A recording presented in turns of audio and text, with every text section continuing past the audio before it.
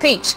As part of his 2007 tour, which former member of Wham became the first singer to perform in concert at the new Wembley Stadium? George Michael. Correct. Donald. Is the God's honest truth? I'm sure I don't believe haven't. it. No, she got a question wrong. So, Pete, we've got Yes, lots in Anne. common, haven't we? Don't you think? Like what? Well, we're Liverpudlians. Oh, really? I didn't know that about you. Had a bit of a face done. Who hasn't? Your nipples are bigger than mine. I can't see yours, honey. You want to flop them out? Or unroll them? Why, Bianca? For the simple reason that you got a question wrong, Anne.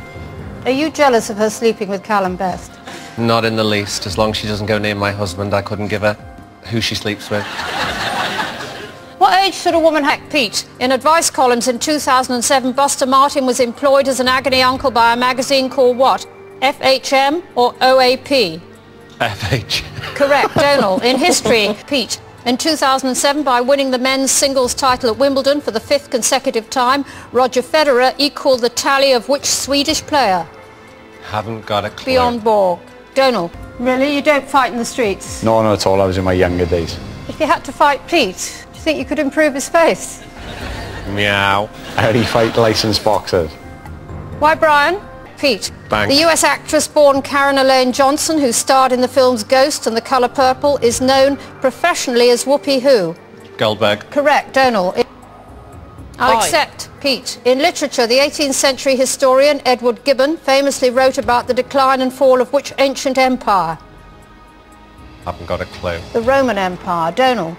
Oh, Pete, Bang. the 2007 autobiography by Colleen McLaughlin, promoted as an everyday fairy tale from schoolgirl to style icon, is entitled Welcome to My What? World. Correct. Donald, chair. Chair, Pete, yes. in maths, what A is the word for one of the 4 basic operations of arithmetic? Haven't got a clue. Addition. Donald. I mean, could you make Pete look more cheerful? Actually, no, I can't, and that's bothering me. I'd like to see Pete more cheerful. What could you do to help him? Vote me off. Vote him off. So, Pete, Liverpudlians are meant to be fun and good-natured, witty. Why are you sulking? Because it's dull.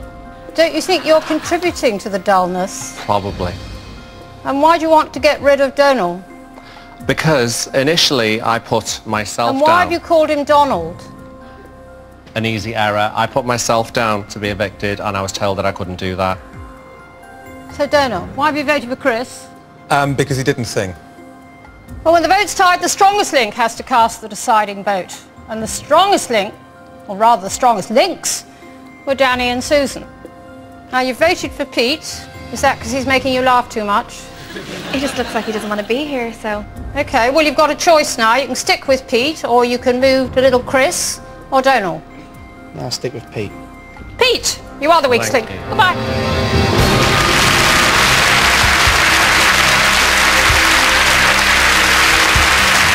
I feel absolutely delighted to be voted off weakest link. Anne Robinson kept referring to the fact that I looked rather miserable, and anybody that had to look at Anne Robinson for more than 15 seconds would be suffering terminal misery. Round 5 and your total